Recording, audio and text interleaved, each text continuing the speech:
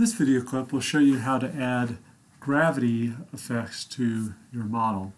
So gravity is included up here under inertia. So I say I'm selected in the solution in the analysis settings, and I see inertia loads up here, and I can apply accelerations or rotational velocity, so I say centrifugal forces, or in this case I just want to apply standard Earth gravity. So I select that, and we see it says geometry is all bodies. It has a coordinate system, so a global coordinate system, x, y, z, and now I can look at the directions of this.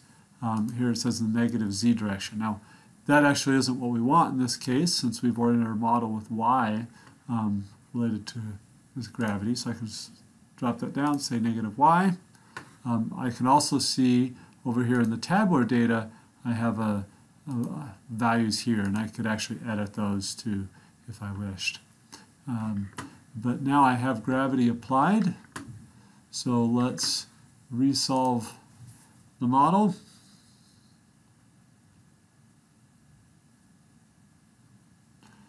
One thing I'd point out to you too is you have warning messages that popped up, and I can see those again if I click on here. I can double click on them, and this abbreviation here, RMB, stands for right mouse button. So if I right click on it, I have go to object, and it'll tell me, okay, this is the one that it's concerned about. Then we can come down and we can look and see what our reaction forces are, and open up and again just see all the different stresses that were input for this model. And in your case, you would want to extract some values to compare to other cases. This one has a little different boundary conditions than we might normally be using.